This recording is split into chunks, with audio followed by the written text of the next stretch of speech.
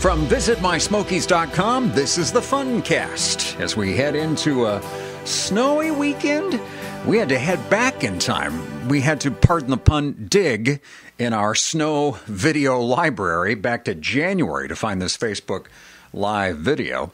But we do have two snows coming. The bigger one's going to be Saturday night into Sunday morning, and then a smaller one next Tuesday night. Speaking of snow, Ober-Gatlinburg still open for snow tubing. Skiing is closed for the season.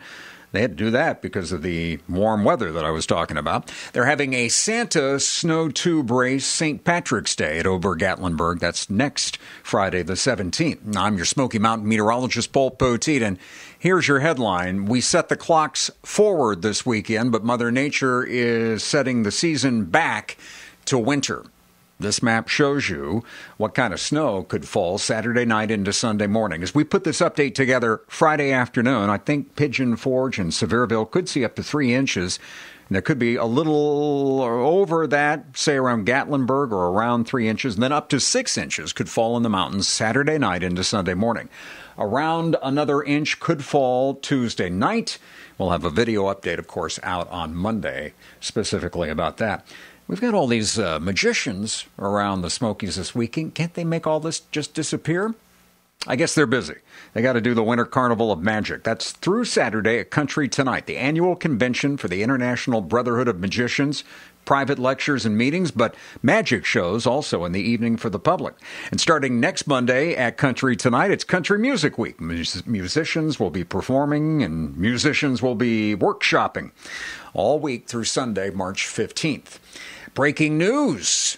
There's a new Pigeon Forge dinner show.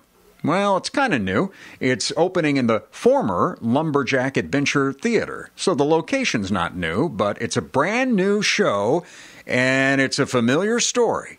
It's the story of Dolly Parton's family growing up.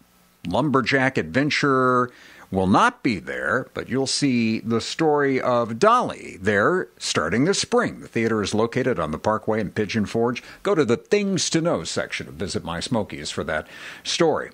Hey, in just about a week, Dollywood will be opening up for the season. You know, things are really going to start getting busy then with respect to cabins going fast. Click the Where to Stay link on our main menu to start your search. And Visit My Smokies also offers tickets that will save you money and offer free cancellation.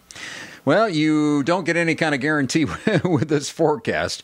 If you're unsatisfied, you still don't get your money back. Those temperatures all below average with the exception of Friday's high. And there's going to be a hard freeze for any plants that had gotten going in the recent mild weather. Below freezing several nights of this forecast period. And there's that snow I was detailing Saturday night into Sunday morning, and then again maybe Tuesday night into Wednesday morning. We'll let you know online in our Facebook and Twitter feeds the very latest when you visit mysmokies.com.